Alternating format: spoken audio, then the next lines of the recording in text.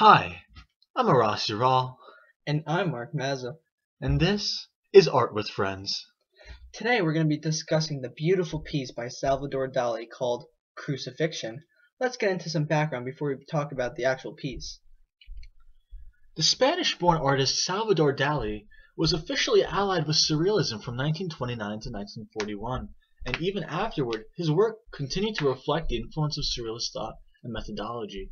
His flamboyance, flair for drama and self-promotion, and hyperactive imagination reinvigorated the movement and its public popularity.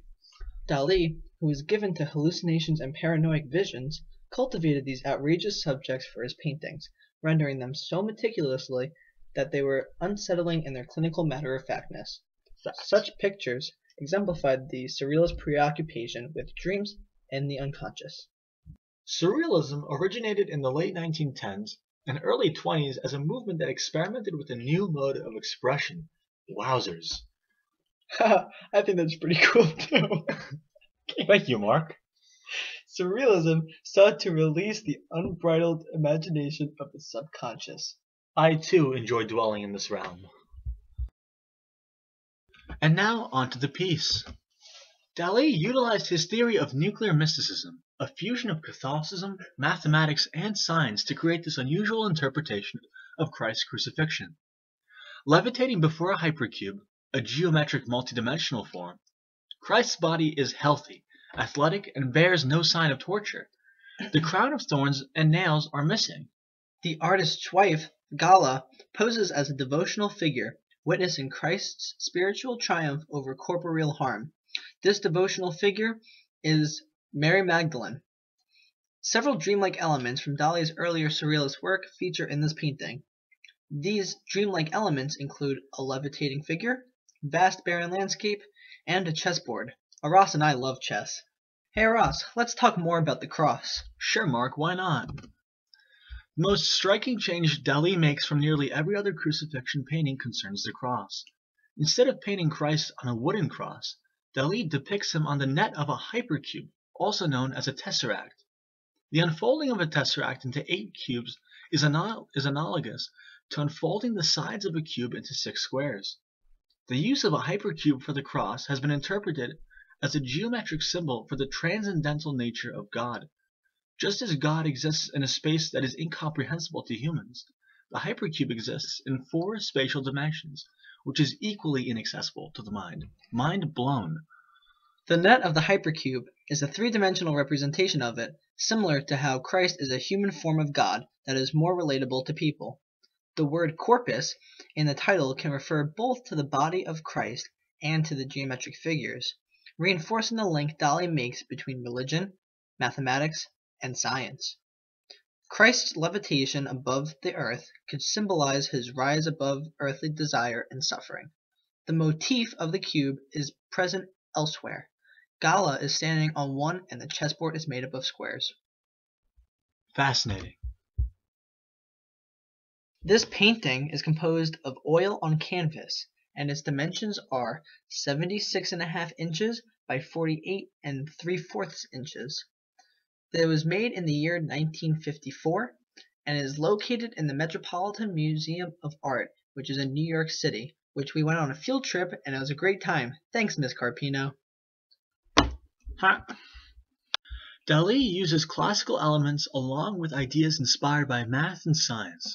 Some noticeably classic features are the drapery of the clothing and the lighting that theatrically envelops Christ to reinvent the traditional biblical scene of the crucifixion. This includes Jesus' face depicted as turned away from the viewer, making it completely obscured, and the crown of thorns missing from Christ's head, and the nails from his hands and feet, leaving his body completely devoid of the wounds often closely associated with the crucifixion. Okay, boys and girls, time for a game of I Spy. So, if one observes the original painting closely, 5 different images of Gala appear in Christ's right knee, and 5 different images of Salvador Dali appear in his left knee. The most prominent 2 being Gala's back, neck, and back of the head, with her right arm extended upward, and Salvador's face repleted with trademark upswept mustache. Additional knee images translate extremely poorly to the reproductions and prints. You know, while I was admiring the Crucifixion by Salvador Dali, I was reminded of another crucifixion work I learned back in AP Art History with the incredible Miss Carpino. That work is The Suicide of Judas and Crucifixion of Christ, made of ivory from the late antiquity period. Albeit two very different eras of art, they do share some similarities in their depiction of Jesus. In The Suicide of Judas, as well as in Dali's crucifixion piece, Jesus appears healthy and athletic compared to the more popularized depiction of him shown in a defeated and weakened state. Similarly, Jesus in both pieces fails to be succumbing to the physical agony of the crucifixion, though Crucifixion by Dali takes this concept a step further by not even depicting the nails and thorns of the head. And so, in both pieces, there's an absence of blood. It truly is fascinating how two pieces, although centuries apart, can have such in common. The Crucifix of Archbishop Guerra also shares some similar qualities and elements as the Crucifixion painting by Salvador Dali. The most obvious is the fact that it's a crucifixion piece. In this piece, just like Salvador's, Jesus, also known as Christ, is being crucified.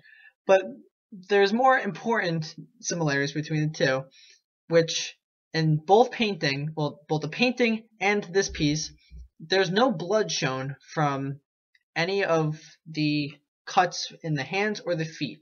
So many of the representations that we have nowadays, you can see evidently the blood from the nails in the hands and the feet. But in both Salvador Dali's painting and the Crucifix of Archbishop Guerra, you cannot see any red blood streaming from either of the hands or the feet. Wow. Hey, thanks for joining us on today's segment of Art with Friends. I'm Aras. And I'm Mark. We'll see you next episode. Toodles! Goodbye.